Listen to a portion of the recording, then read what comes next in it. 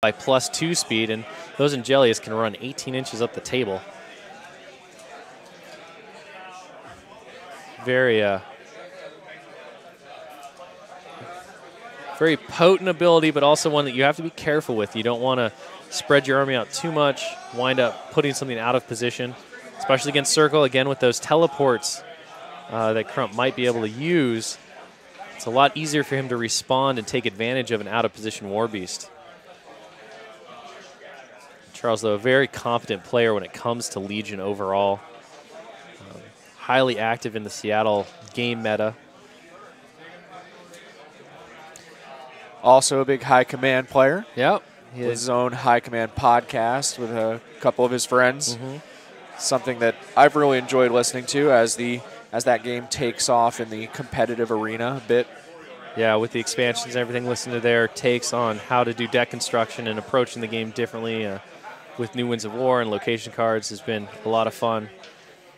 Definitely the same kind of keen tactical insight that he puts into War Machine and Hordes as he does into the High Command podcast. So we see a run being initiated. Pulled back. Considering here. Using a lot of time in this opening move. One of the things about these two lists is that you kind of expect the game to potentially end quickly. Neither one is necessarily gunning for a scenario victory here. Both these lists very well tailored to the assassination. I would be very surprised with a scenario victory with this particular scenario in this particular matchup. Both of these guys are going to be fighting right up in each other's face from turn 2 on, possibly even turn 1. As you talked about with Will Pagani in your interview following the end of round 2 in his game against Crump, which he lost by just 1/8 of an inch in terms of scenario victory. Crump certainly has made an issue overall through the Invitational of ignoring scenario and fighting his way through to the assassination. Both lists definitely taking care of that. You see Crump waving to his mom there, so we'll pass that message on. Both players don't encourage him. He can't hear me anyway. But a lot of excitement here. Obviously, getting to this round of the Invitational with its new bracket system. Right. It's very exciting for these players, and winning the Invitational is a mark of pride for these players who compete at all levels, including Iron Gauntlet for many of them. Charles, you'll likely see his Iron Gauntlet tokens there. So classic opening gambit here where the spawning vessel moves up and the attendants start murdering each other and throwing each other into the pot. Fails to wound on one of them. Yep, hits him over the head with a stick and doesn't do anything. And gets the third one, so that'll do for the pot, giving it 3. And now spawning out comes vessel the pops out shredder that you're expecting. So Crump expressing some sarcastic surprise that it would be a shredder first and not a Harrier. So see the Legion tech working right away with the meat pot in its bodies. Shredder activating next. So Shredder goes rabid and then runs. That'll give it some extra speed there. It's an interesting choice for turn 1 when it's already that far up the field. Depending on where he's deciding to run it here.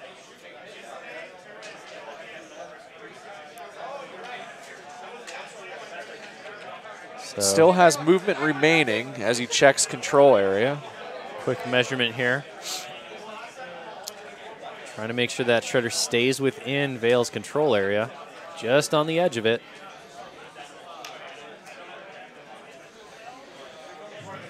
See him trying to likely get that Shredder into threatening position for potentially a stone. Trying to take out those shifting stones and their teleport abilities quickly. One of the things that we didn't mention earlier when talking about the scenario is that it does have kill box. So the Warlocks will be forced to move forward a bit. Neither of these Warlocks particularly tanky, so having to be closer to the action may pose some additional risks. See a very short run from the Seraph. Oh, just in a slipstream. Just advance with a slipstream. That's what that Fury was for. So we see Veil slipstreaming forward. See those metal Iron Gauntlet Fury tokens, Fury and Focus tokens, dropped on the table there with a clatter.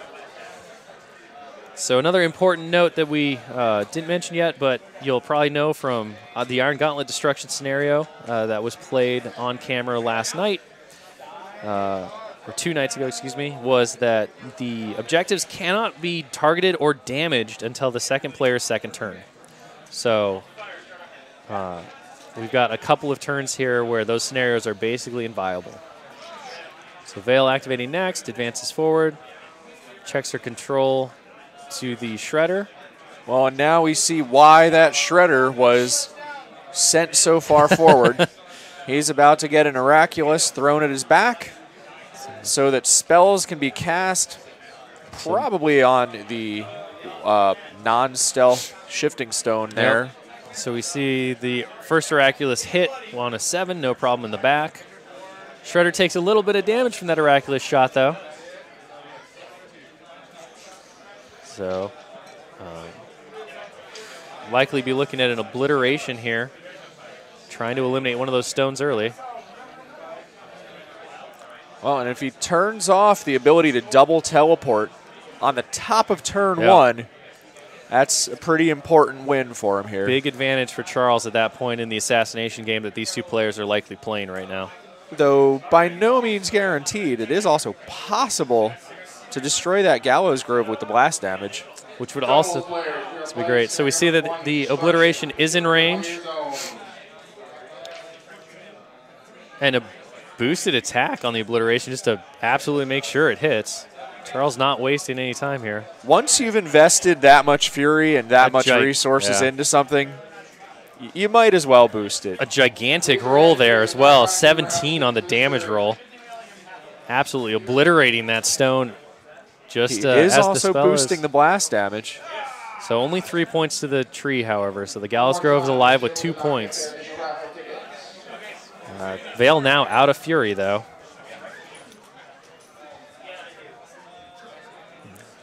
So we see the Ravagore running.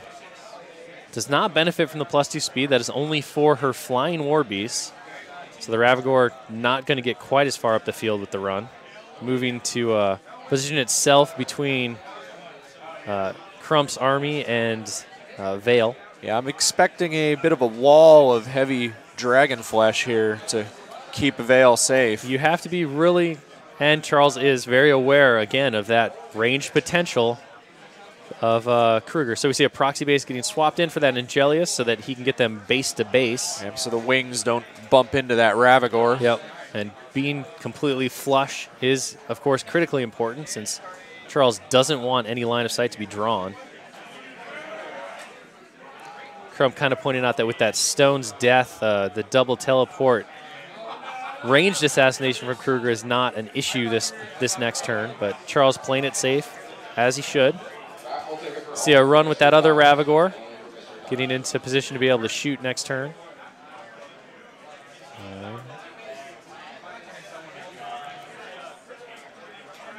Likely going to see that Angelius next fly forward. I wouldn't be surprised here to see it zip pretty far forward because he now doesn't have to fear that teleport as much.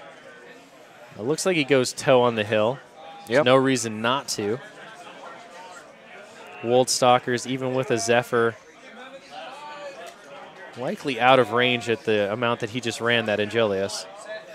Well, the Angelius does have sufficient defense, especially with the elevation. Exceptionally good, yes. To make it difficult to get too many Wold Stalker hits on him, even if they could gain range.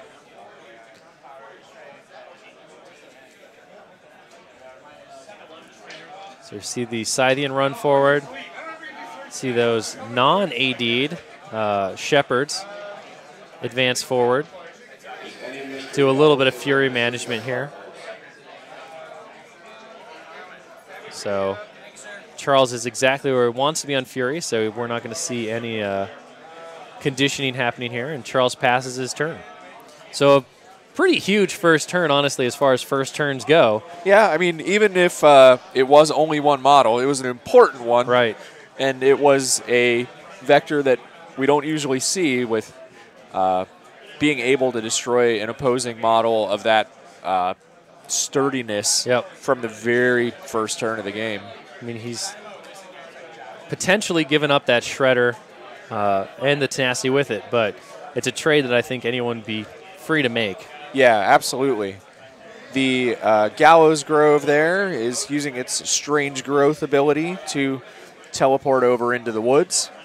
Now triggers Prowl so that it gains stealth, since you can't see the tree for the forest. See Crump measuring his control area from Kruger. Apparently wanting a little revenge on that shredder.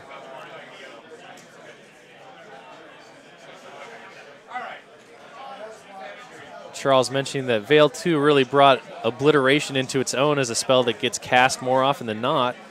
Her High Fury and her feet obviously allowing it to get thrown out multiple times, whereas casters like the Butcher kind of use it as a last resort.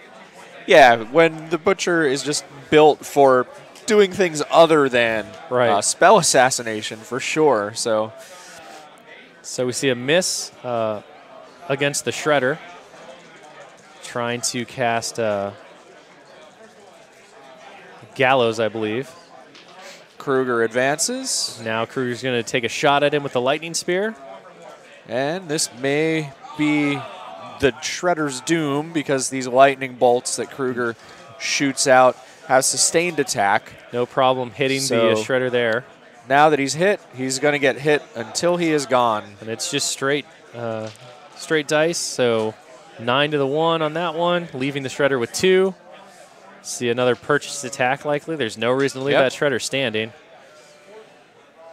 So he buys the second attack, and the minimum he could possibly do is the 2 more damage that the Shredder has.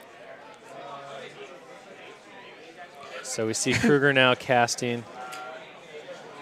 Crump casts the Storm Wall spell next to limit enemy models' ranged attacks while they're in the control area. That'll be very effective against the Angelius models on the upcoming turn. Probably not so much on the Ravagors due to their exceptionally long range. Storm Wall also allows him to control the AoE deviations a bit, choosing the direction that AoEs deviate.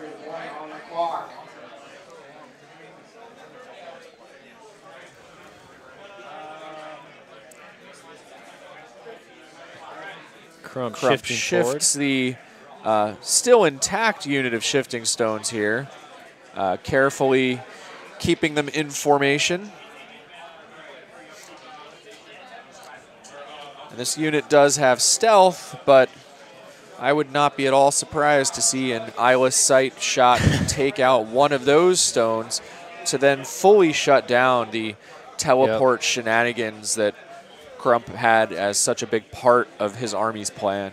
Yeah, the placement here is kind of curious to me. Honestly, I would have expected him not to move that one stone so close to the Ravagors, given their eyeless sight ability. Ravagor not really struggling between both that Angelius, if it really wants to, and the Ravagor over there. Well, and we know that the Ravagor is not currently in Kruger's control area. And even if it was, it could just advance up a bit and have plenty of range to knock that stone out. It is somewhat protected by the objective. Somewhat. See a run from the Wold Stalker unit on Crump's left, dashing into the trees there.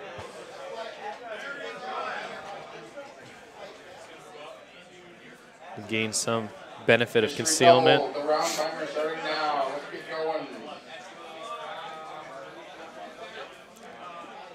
He does have numerical superiority, so advancing aggressively with these ranged units will then allow him to gain quite a bit of use out of them in the next turn or two. Quick check on control or command area there for the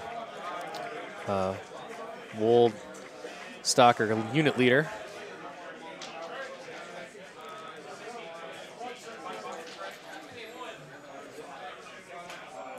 See Crump determining what to activate next. Looks like he's going with the other unit of Druid Stone Ward and Wold Stalkers. Nope, excuse me, the Warp Wolf Stalker. Decides to run with the Warp Wolf Stalker. Threading through that gap there. He's got 1 inch left. Measures his control from Kruger to make sure that Warp Wolf is not going to get side into next turn. And Warp Strength just automatically.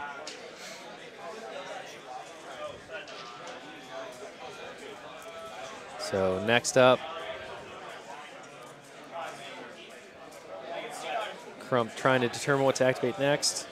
I think the loss of the stone so early kind of threw him off his first turn movement here. He's not moving with kind of the same a bit less commitment. deliberate. Yeah, a little less.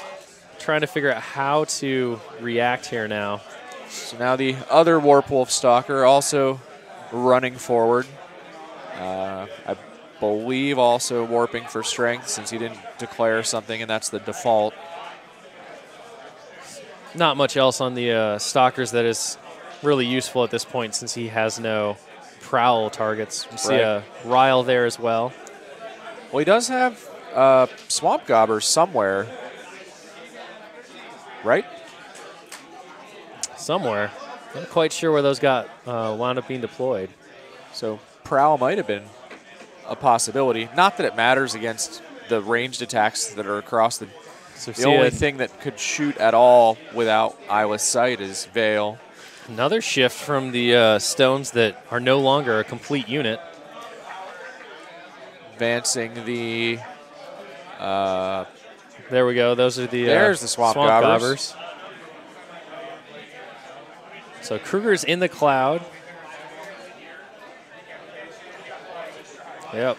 Definitely a little rattled from that loss of the stone, as with the cloud right there, forgetting to warp for Prowl.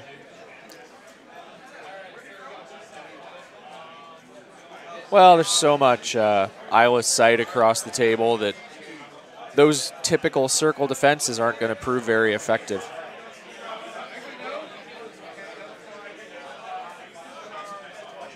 So Kruger's in the cloud as well.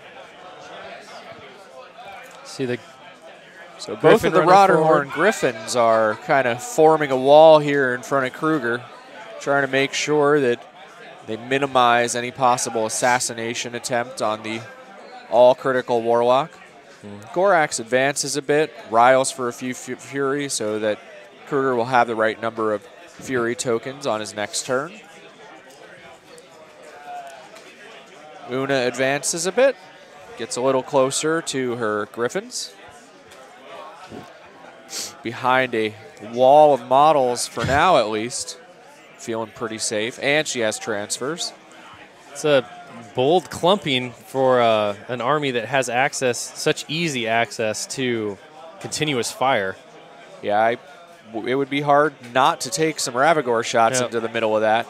But Ravagore shots into the middle of that mean no shots on the stones. Shooting the shifting stones. See a phase jump there from one of the Black Clads getting within range of the stone.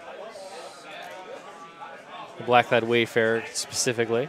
Yep. Another phase jump. The other Black Clad Wayfarer chooses to run instead. Crump considered the phase jump, but and places him as if he phase jumped, but he did declare a run. The Druid and Stone Ward, or Druid, Stone Ward, and Woldstalker unit also running. Well, there's a potential that the check for the run was to phase jump next turn. That's true. He can always check his melee range, and that's the 2 inches. That's the same as the phase jump distance. But you might as well, like you said, a phase jump now, phase jump later, get you the same result. So last but not least, the other Gallows Grove moves to a fairly rear position in the army to save its spell channeling ability for later. So we see Serenity taking 1 off the Angelius, and Veil goes back up to 8. So Serenity allowing her inner control phase before leeching to remove 1 Fury point from a friendly faction war beast within 1 inch. Giving this list exceptional fury management between the Shepard's and Vale's Serenity ability. One of the things that really makes that army work well is the fact that Charles can run all of his war beasts so hot and still have answers so that they don't frenzy for next turn. Losing an activation on one of those war beasts is crippling when every model has to count for so much. So the Succubus activates and puts Dragon's Fire on the Ravagore, that Ravagore Animus. See an aim and a boost to hit on the Warpwolf Stalker. That'll catch a nice clump of models with the fire. Looks like he will hit. And unfortunately was out of range despite the to-hit roll. Stormwall allows Crump to choose the direction of the deviation, and so, of course, Crump chooses directly back. With the distance being 4 inches, that puts it well outside of any kind of damage. The objective can't be targeted or affected by the fire, so the Scather Cloud will remain there, impeding Crump's movement a little bit next turn, but mostly for those Wold Stalkers. Yep. Charles doing a little consideration here now that he realizes that his range guess was slightly off. Less than half an inch, it looked like. So you see the spawning vessel go next. Curious to see if we'll wind up. So we have those attendants moving into a nice clump formation. Spawning vessel losing its maneuverability very quickly. Yep. The carried rule makes it dependent upon its handlers to get up the field.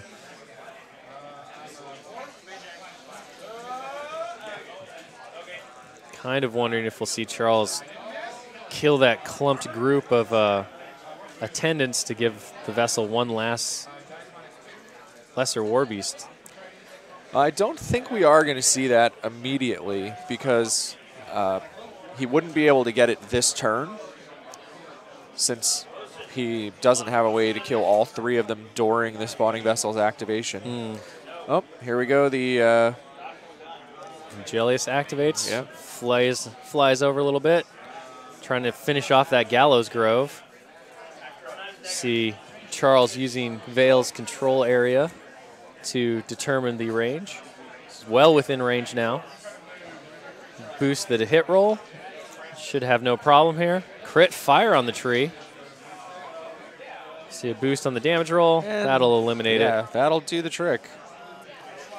Already significantly damaged from the obliteration. So that's one less channeler that Charles has to worry about. I like the way that Charles is boosting rolls that don't need to be high at all, but it doesn't cost him anything to do so. He's got the fury for it. He's got the ability to ditch it. The risk of all ones on 3 dice is so much less than it is on 2 dice. We've all seen Snake Eyes come up plenty of times. So especially this weekend. This weekend has been an odd one for dice overall in all the events.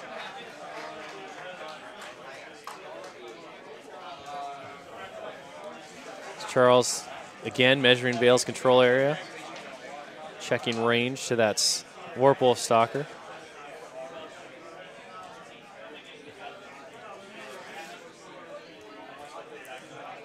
This Ravagore advancing such a tiny bit. Doesn't want to be out of range like his friend was. Yeah, trying oh so carefully to be out of Kruger's control area and within range. So does hit. That'll do. And that will explode that other stone and remove any teleportation tricks for Crump's army. Another Scather in the way of some Wold Stalkers. Yep.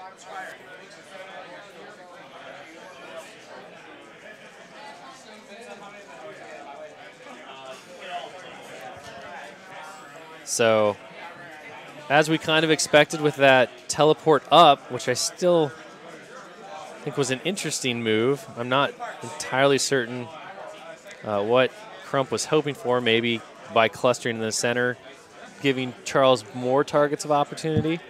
Yeah, that middle is so juicy for a fireball from a Ravagore, but being able to take out that teleportation is more critical.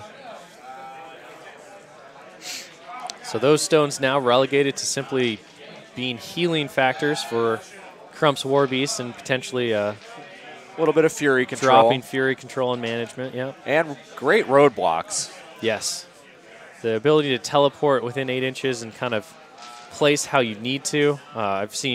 We always see that used to great effect to stop things like Enliven or Admonition, blocking off those abilities to get away. In this case, I think we'll see it potentially used to stymie the Scythian for a turn. Because getting somebody else to take care of that stone is still going to burn a heavy War Beast activation. Charles does not have a lot of great answers to not lose an important activation with his army being so concentrated. And the spawning vessel acolytes make better shredder makers than they do stone breakers.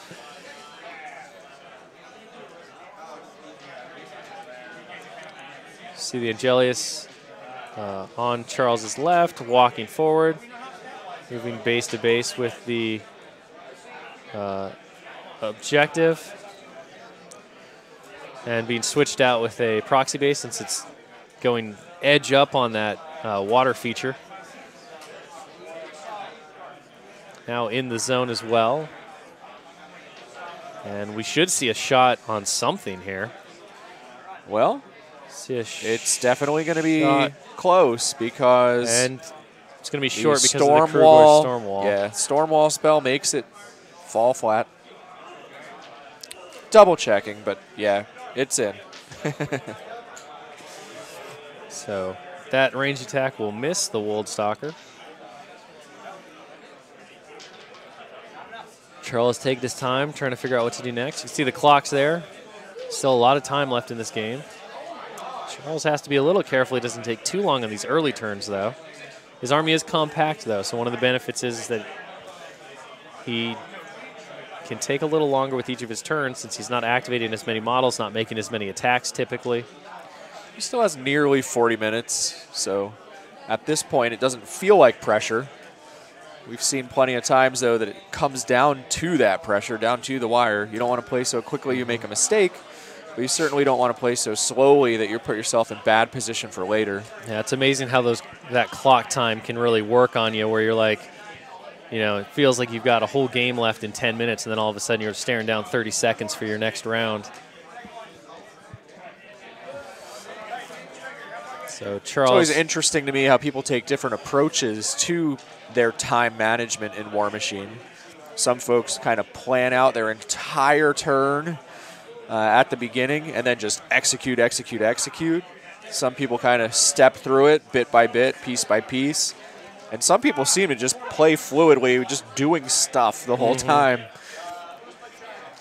So Charles asked for clarification on the defense of the models on the hill. So we see the Seraph now getting switched out for a proxy base so that his wings aren't in the way for those two tight base-to-base Ravagores. Seraph just advances up, though. Oh, Slipstream here. Yep, moves the Ravagore up. Checks his control area again. Interesting that the Ravagore was shifted forward since it already shot.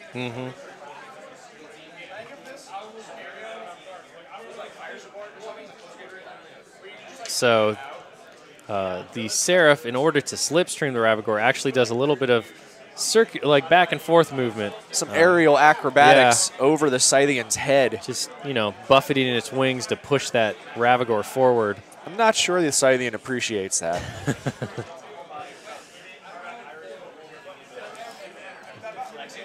Don't know if that... And Charles just realized that he already shot with the Ravagore, so... That doesn't actually do what he was looking for there. Had he done this in a different order, he would have wound up using Slipstream, then getting the aiming bonus on the Ravagore shot. as he needed that little bit of movement to make sure he was in range. Well, and if he aimed, then he would have needed anything but snake eyes instead of anything but snake eyes. Yep. Still, it's one of those habit things, right? Right, absolutely. See the Scythian creep forward a little bit as well. Sticking base to base, it looks like, with that Ravagore and the Seraph, giving Vale a solid wall of Legion Warbeasts to hide behind. I'm wondering if we'll see her Oraculi into the Scythian, if that was what all the measuring was for. So shooting the Angel instead. To the Angel. Just further forward. Does 2 points of damage on the proxy-based Angelius base-to-base with the objective. You're going to see another obliteration. Has to be careful on this, though, because... So, obliterate at the Black-clad Wayfarer. Druid Stone Ward? Oh. That's the Wayfarer. Nope, it's the Wayfarer, my bad. Yep. Oh. Trip ones will miss that. So many rolls that he's boosted just to avoid the trip ones. So we'll see if he can now they get him anyway. If he gets a good deviation on the obliteration, though, he could still do some damage. Well, but he doesn't choose the deviation. Oh, right. So roll low, Charles. Oh, wait. Maybe it's out of Kruger's. Oh, no, it's a spell, not a ranged attack. Yeah. So he does just roll randomly, but he rolled exactly what Crump would have picked, which is straight back. So drops. He's popping his feet. So Vale is using her feet now, doing it again. Wow. Trip sixes that time. So the dice give and the dice taketh away, I guess. Yeah. That's crazy.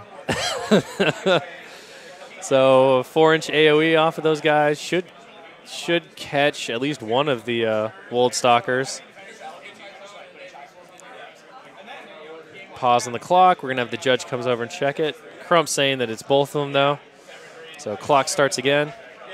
Wayfarer bites the dust. And then we need 8s on the Wold Stalkers. No. And no. So just the Black-clad. A whole feat for that. I'm wondering what else we'll see get thrown out here. Purify's unimportant, as Charles points out. He's got Admonition to cast. He's got an Icy grip that could potentially go on something, although 8 inches is... So Admonition goes onto the forward Angelius. He's got Refuge as well, although he already really activated with everything, so you could just throw Refuge up for free and upkeep it next turn. So we see an attempt at Icy grip, but well out of range. Or is that Occultation on the Angelius and Admonition on Vale herself? I think it's Occultation on Vale and Admonition on the Angelius. That's what I originally thought I heard. So see the Shepherd advance next. An interesting play there to use the feat so early just to remove that Wayfarer.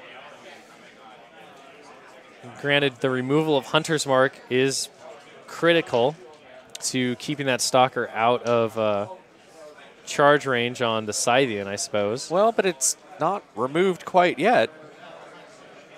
No, there's the other one over there, but Charles was measuring several times to that location, so maybe he determined through his control area measurements that the Black-clad is not going to be able to Hunter's Mark the Scythian based on its position. I guess we'll find out here as Crump begins his turn. Crump asking for final ruling on Admonition for the distance that it will trigger. The Admonition is within 6 inches of the target model, and then it ends its movement.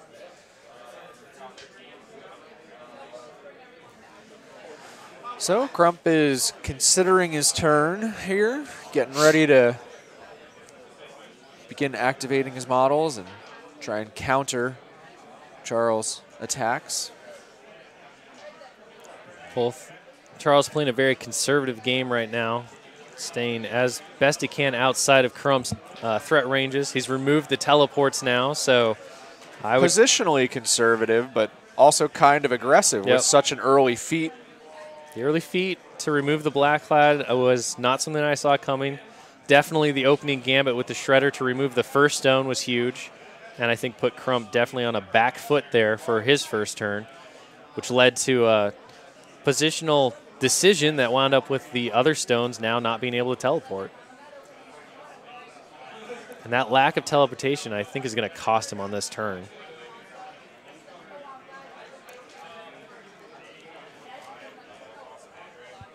Crump still has his feet, though. Might see him change tactics at this point and try to go for a scenario victory, with Charles playing so conservatively at the moment and Crump able to score. That objective is fair game now. So he could potentially use his feet, bounce that Angelius out, get Kruger in for dominating the zone, and score 3 quick with the speed. The only thing he really has to be careful of with that is the range danger. Doesn't have to worry about Veil's double obliteration anymore. There's a lot of ranged threats over there, though. And even if he puts up Stormwall, Purification will just strip it right back away. We see Una move over a bit and use the Acceleration Animus as a spell. Cast that on... Purification won't take away Stormwall because it's not an upkeep, so he'll have to cast that every turn. I think at this point, based on Charles' positioning, he doesn't have to worry about the charges because of the minus speed. If he can put a solid wall of meat in front of him, which he can do with those stalkers, so he can score 3 and really force Charles and really press the issue.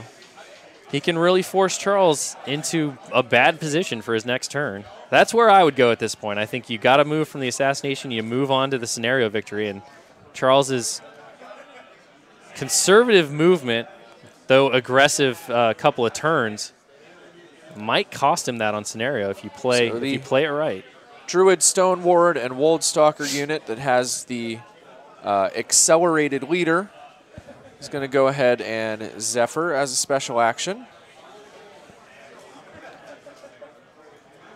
They're going to forfeit movement to aim, shooting at the Angelius with the increased accuracy thanks to aiming after Zephyring.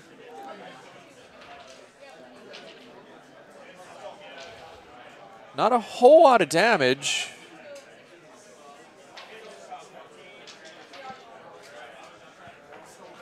Does do a bit of damage here and there.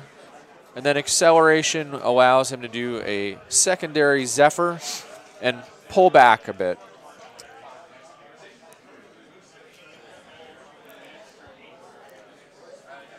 Acceleration then expires.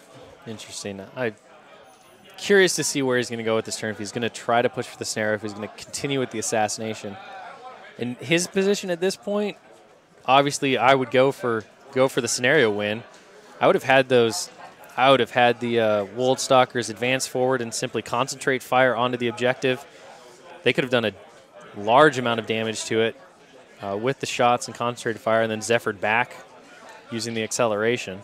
Or Zephyr forward. I mean, yeah, if you're planning on an objective or a scenario-based victory, you want to keep the pressure on. Mm-hmm. Use the feet for some degree of defense. So we've got another unit of the Druid Stone Ward and Wold Stalkers. These guys are advancing. Really trying to focus on that Angelius right now. Without the aiming bonus, though, it's going to be a... Well, he might be going for the objective at this point. Maybe. See a measurement of control area and then a continuation of movement.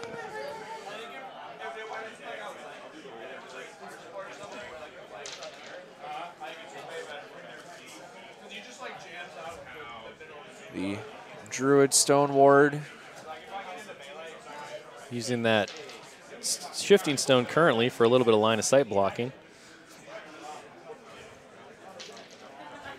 So Crump deciding what he's going to do next with that unit. He does use concentrated fire for the... Now we're shooting at the objective. So starting out first the one damage on it. Fairly well on damage. The next one has slightly higher power, so deals it solid damage again. With a good roll, this third one could damage it enough to destroy it. Nope, definitely not. Not good. So far, just 5. But he's built up his concentrated fire bonus. Definitely hits the Angelius. So I don't think the objective shots were necessarily with an eye to removing it, more to building up that concentrated fire bonus to eliminate the Angelius. Bad damage roll, though, means that he only does 1 point. So and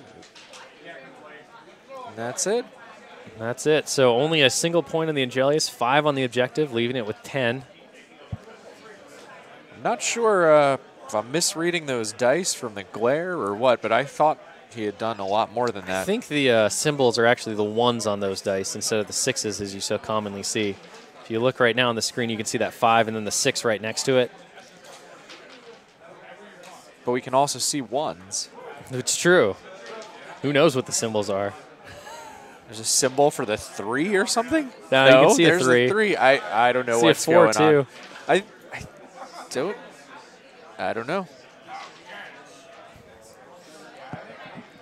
But I did misread those dice, and I apologize. Not a lot of damage there from that activation like I thought there was. So we see the Stalker charges the Admonitioned Angelius. Now at this point, you would charge the objective, force the Angelius to determine if it wanted to admonition away, still take your attack on the objective, score your point. Well, I mean, it's not like the objective is going to live through this.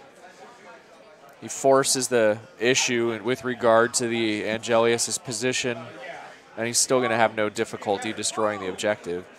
The problem is now he's really trading that Stalker for the objective, which is a rough trade. So warping for strength. Swinging on the objective now. So he does cast Sprint. Uses the Lightning Strike Animus so that if he destroys the objective, he'll be able to move away. So 7 points of damage on the first shot. So the fist is off 2. The fist attack. And there is the ability of the objective. Asset protection to keep it alive. Second one, an asset protection again.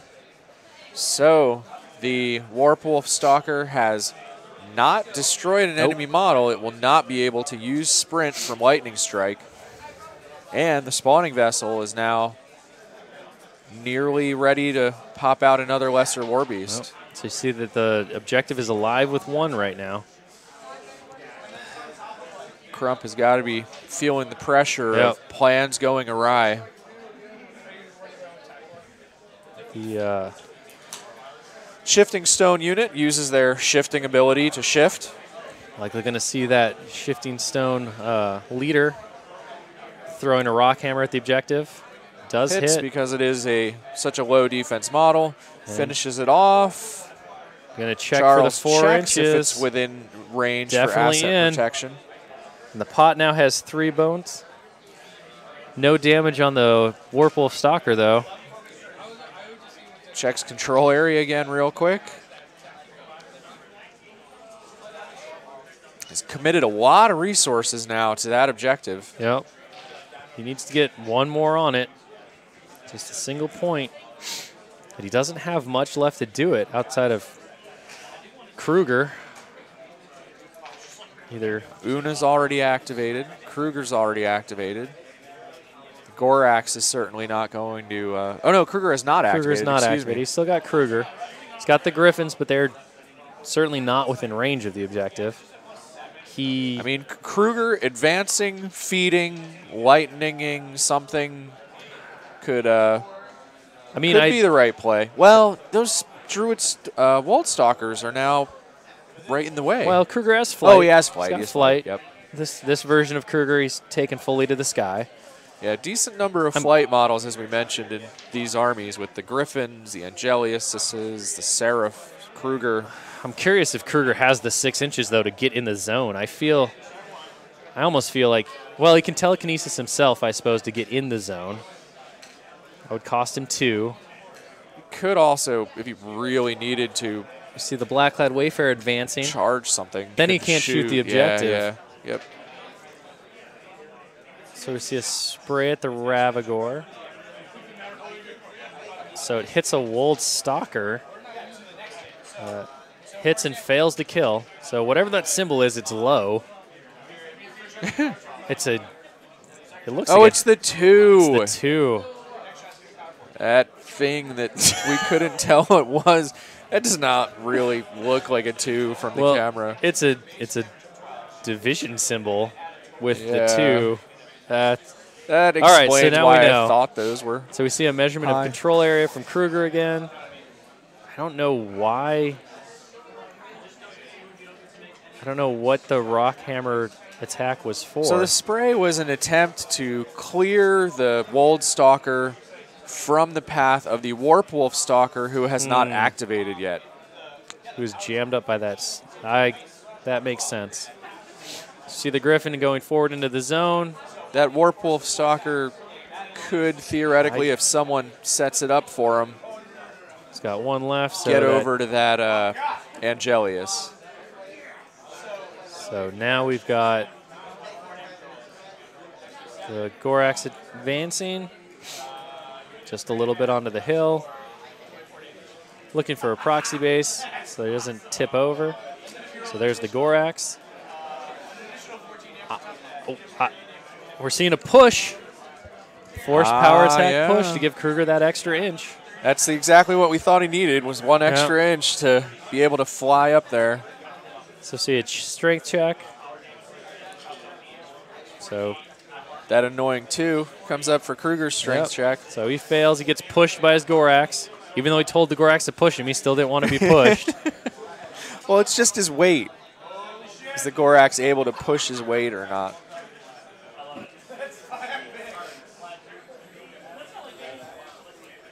So quick clarification that Kruger could not fail. Yep. So we see Kruger advancing into the zone with flight, checking his control area and will likely feet here. So the Shepherd's not in, the back Shepherd there. So advances a little bit more forward. Still has about half an inch. So the one thing he does have to be kind of concerned with is the fact that when that spawning vessel pops out its lesser war beast, that war beast is not going to be under the effect of the feet.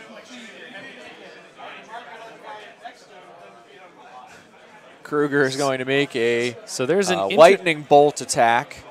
There's an interesting issue here where when he tries to destroy the objective, Charles can sacrifice his war beast within 4 inches.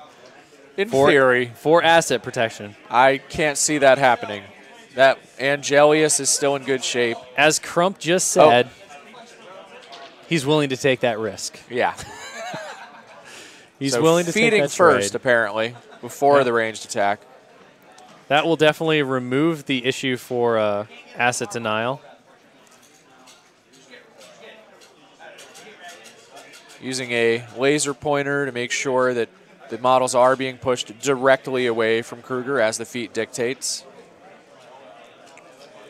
So this is highly likely to give Crump 3 points pretty quick. So the Succubus is out of the feat, so he can't push it away, which means that the Ravagore is just going to bounce into the Succubus and stop. So not quite the full 3 inches there. The Seraph gets pushed back 3 inches.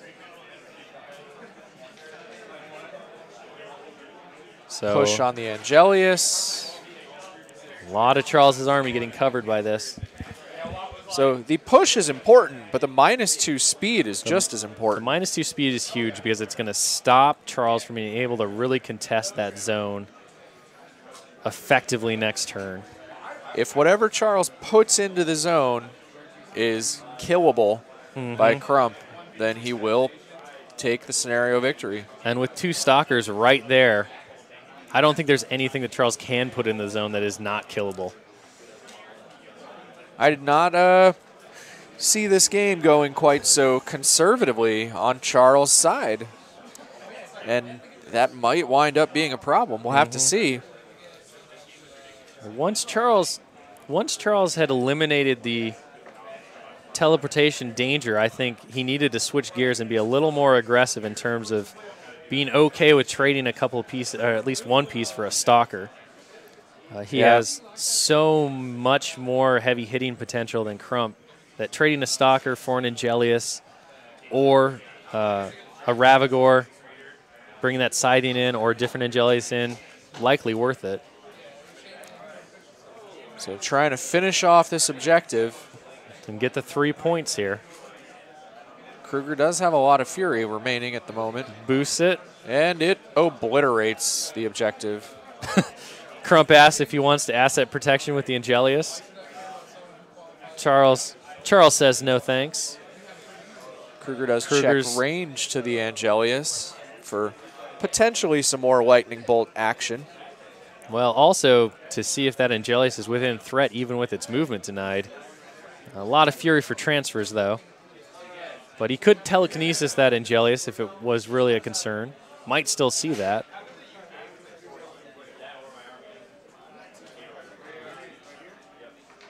They talk about Kruger's facing to make sure that they're all on the same page here, what direction he's looking. So Charles, being the good sport that he is, has no issue with Kruger switching his facing a little bit. One of those sportsmanship style things that we see so often at these high competitive events with these players. So Kruger spending some fury points here. It's possible he's going to put up Stormwall. Possibly Stormwall, possibly a telekinesis that's boosted. Not a bad idea, given that he's pushed Charles's army back fairly decently in -5 range. Yep, Stormwall's happening. Stormwall goes up. So that should protect him from most of Charles's threat assassination from range. Vale's down to 1 obliteration, and with 3... The other unit of shifting stones chooses to shift forward. Yep. Makes a little wall. We talked about using those shifting stones once they lose 1 member of the unit as a means to stymie enemy movement, and this certainly fits the bill. I'm a little bit surprised he didn't place them in base-to-base contact to possibly block line of sight from certain angles.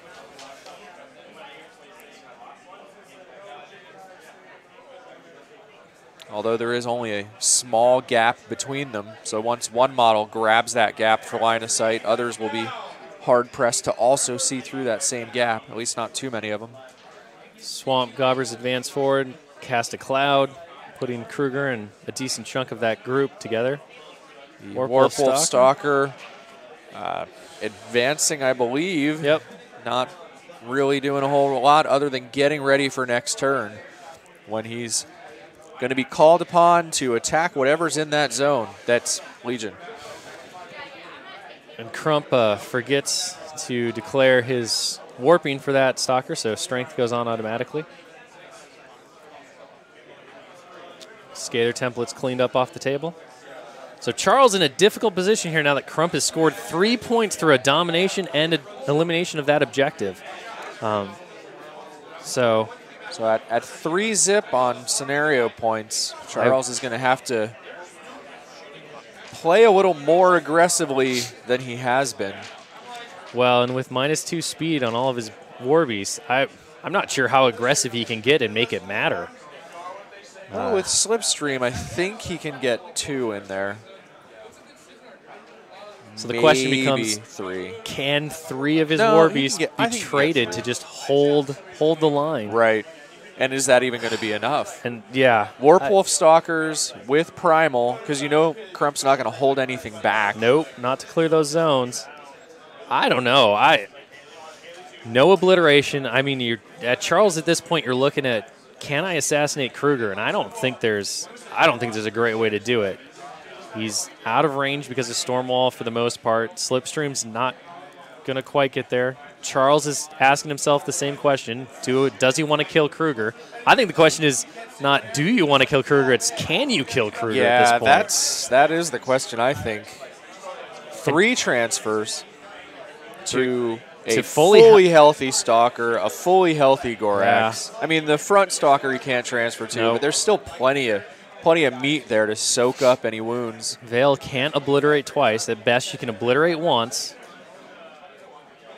I don't know. I mean, at this point, you know, hindsight's 20/20, but you kind of wonder about dropping that, your feet when you're Veil that early. 2 oblits here would be huge.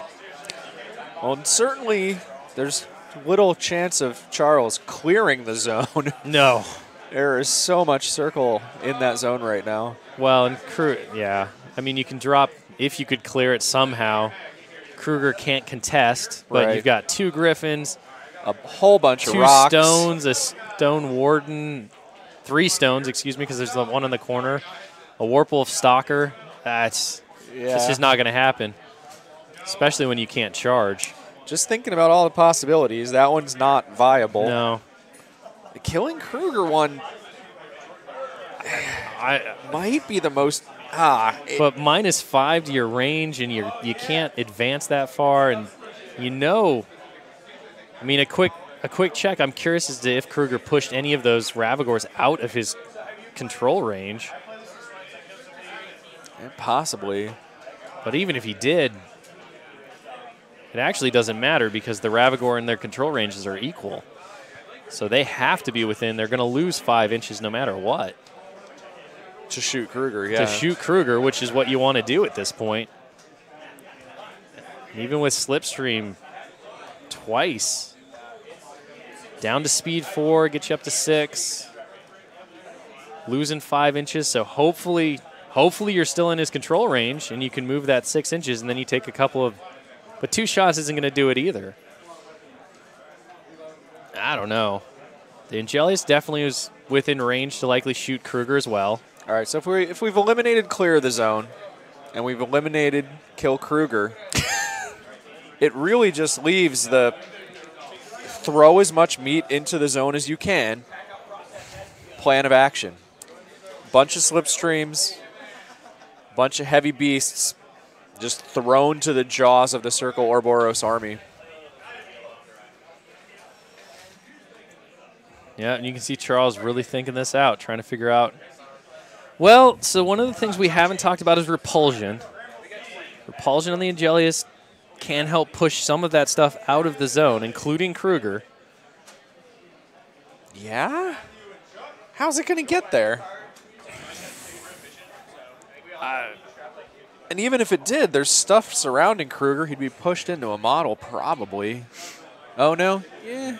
I think there might be enough room for that Angelius' base, but how's he going to get there? It doesn't have the movement, not even with Slipstream. All right, so we see an activation here. We see the Ravagor advancing backwards. Okay, trying to get out of Stormwall, I guess.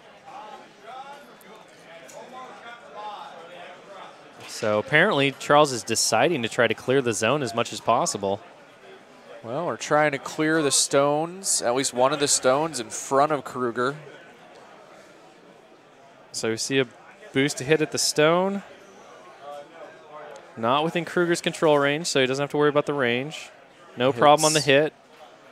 He did not use the Animus, but he does destroy that shifting stone. So clears one of the stones. Crump admitting that his hands are too shaky right now, so he hands the key to our judge Tim there. Looks like that Stonekeeper gets clipped. Both players at exactly 27 minutes at the moment. So we see Charles boosting on the Stonekeeper. That does the trick with that roll.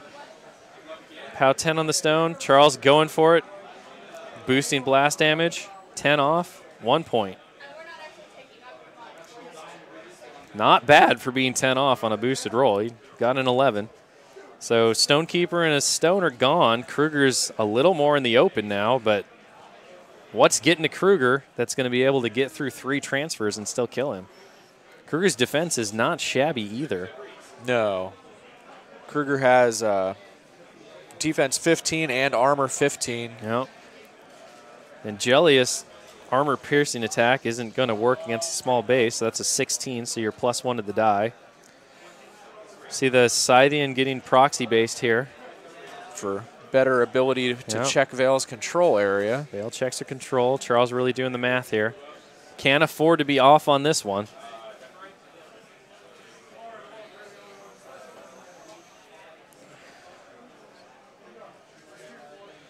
Yep.